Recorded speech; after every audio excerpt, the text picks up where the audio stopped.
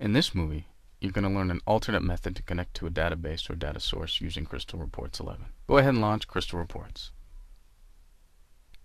Once it's up, go ahead and click on the new report icon located in the top left-hand portion of the screen. This will bring up your standard report creation wizard window. Chances are you're going to see this once you launch on. What we want to do is click on the Create New Connection option.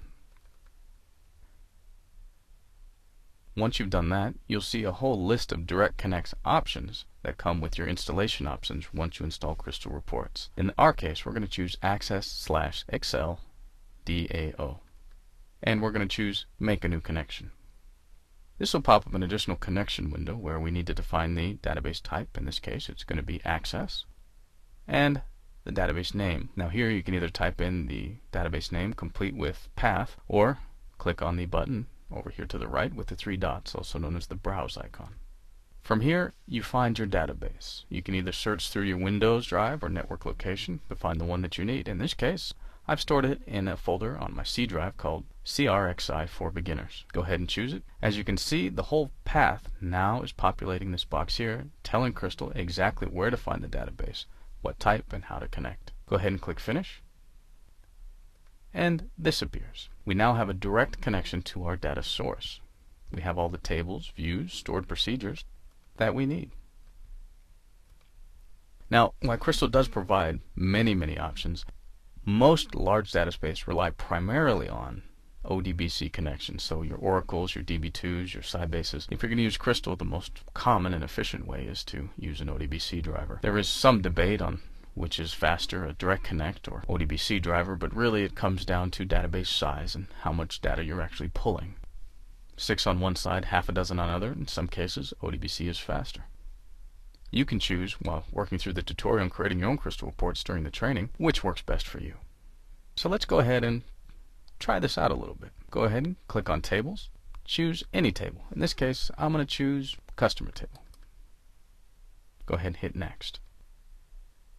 This next window shows us what fields we're allowed to pull in. Now, we've only pulled one table, so it goes to say that the only fields we can pull belong to this table. Now, there are many ways to get these fields to display. You can highlight them individually and press the single arrow button to the right. You can physically highlight one and drag it over. You can also double click. And if you make a mistake, you can do the same thing back. Highlight and remove. If you need to remove them all, you can use the double arrow to the left and remove them all. Also, if you need to see them all, double arrow to the right will do this. Now, let's say, oops, I really don't want to do that. We simply, again, go down to the double arrow to the left and undo what we've done. In this case, I'm just going to choose some fields that I want to see as a sample.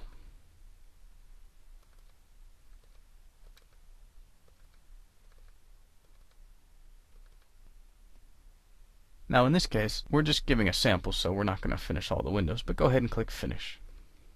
As you can see, Crystal directly connected to the database and pulled back the field from this table that we chose. Now, some people like to argue that a direct connection is faster than an ODBC connection. It really depends on your system and the size of the database, more than any type of connection via ODBC or direct. In some cases, there are some benefits, and those tend to be system specific, so you may need to experiment a little and find what works best for your system, either ODBC or Direct Connect if available.